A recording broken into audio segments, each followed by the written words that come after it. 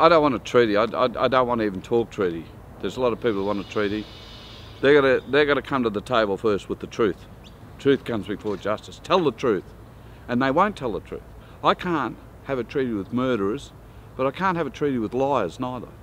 Because if they cannot tell the truth about their basic history, they will not come to the table with the treaty. There was a time a couple of decades ago where governments may have been able to sit down and talk with Aboriginal people, but they've swung so far right now.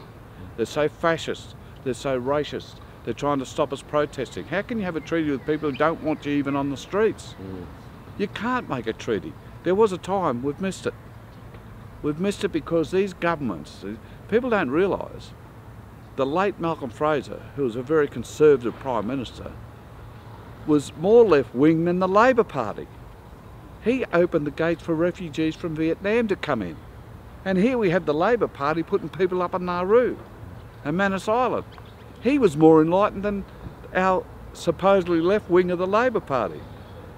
He introduced AB study, not just as a mechanism for giving money to Aboriginal students, but he stated it's a way to track Aboriginal students through the system. So if Aboriginal students are on a separate payment, we know they exist. They're not just absorbed into greater society and forgotten about. So if they get to year 7 or 8 and they're dropping out, we can put programs in to keep them in. That was the thing behind AB study by a conservative government. We have a government now in Canberra who's gone so... Fraser resigned from the Liberal Party because of their right-wing fascism. He resigned before he died. One of the patriarchs of the Liberal Party. But we've got Albanese now, who's supposed to be the last left-winger now, carrying on like some little fascist himself. And when you get somebody like Fraser, who's more left-wing than your alleged left-wing party in this country, you've got a real problem. Why on earth would you want to sit down with that bunch of lunatics? Bunch of lies. It goes back to that cesspool of lies they live in.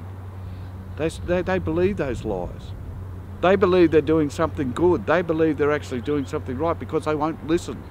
They select people from the Aboriginal community that will tell them what they want to hear, and they think they're right, and they puff their chest out about it, but they won't come and talk to community members. So why on earth would we, at this point of our time, engage in a treaty? It's the wrong time. The time comes when they tell the truth. They have to tell the truth. And they've got to stop living in this denial, because all the statistics are there for everybody to read. The highest deaths in custody rate per head of population in the world, the highest incarcerated people in the world per head of population, the highest teen suicide rate in the world.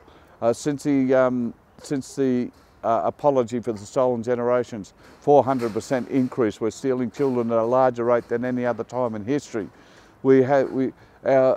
Closing the gap, what they won't tell you, to get the age rate up to our life expectancy, the present rate, will take 480 years. So closing the gap is a joke. It's just another catchphrase for them. Recognition, what a joke. I don't want recognition. I don't want recognition while my people are dying in custody.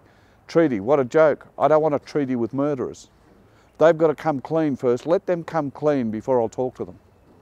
And I know many Aboriginal people feel the same way about that. There was a time where it might have been a chance for a treaty, but that was over 2 decades ago.